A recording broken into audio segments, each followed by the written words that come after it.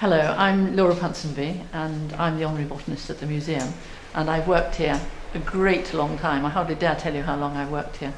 But anyway, nearly all the time I've worked here I've been doing this plant table which shows wild plants of the area, and everybody's very, very interested in it when they come into the museum.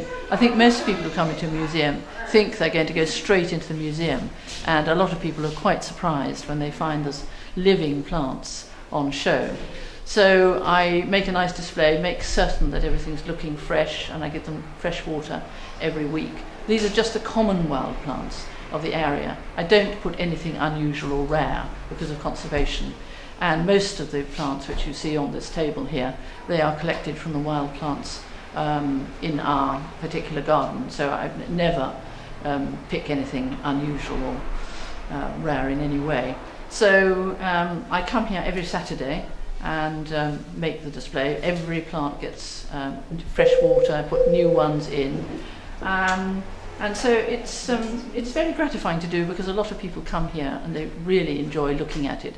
I also do special displays. This is just, at the moment, we've just got sort of general wildflowers, but I also do ones on poisonous plants, which is very popular indeed. I do deadly nightshade with big blackberries and woody nightshade and henbane and giant hogweed and all sorts of things. And people really love this display. I think people always like the idea of poison. And I also do ones with Shakespeare quotations, Shakespeare's plants. I do one on grasses. A lot of people, you know, sort of know about 3 grasses, and when they come in here and see 30 grasses on display with all their names, they're rather excited about it. I also do one on herbs and spices. So anything to do with plants, I do on this table here.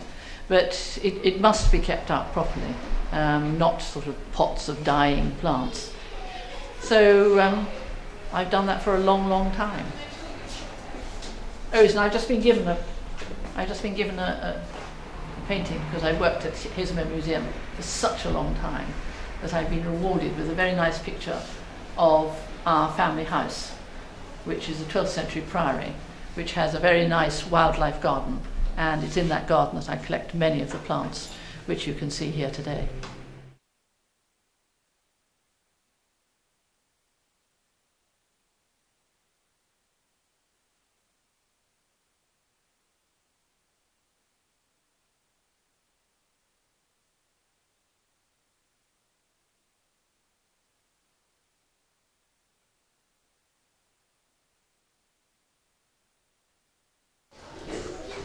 Hello, I'm Kate Topping. I'm the Education Officer at Haslemere Museum.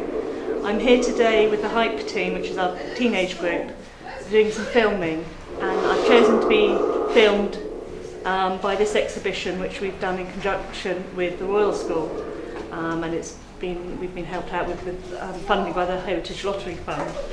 But I've chosen to be filmed here because it's Remembrance Weekend, and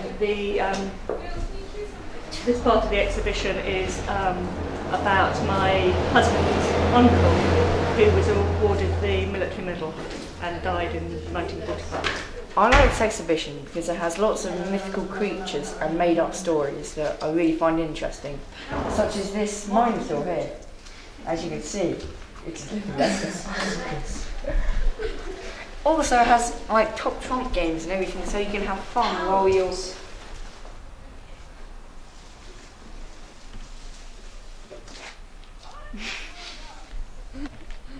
The red light's not on.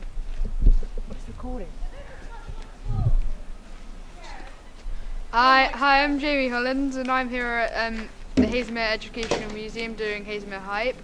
I joined the Hype because I really like film editing and just all the looking in museums. I have to thank the lottery fund by getting all our equipment like the boom and the camera.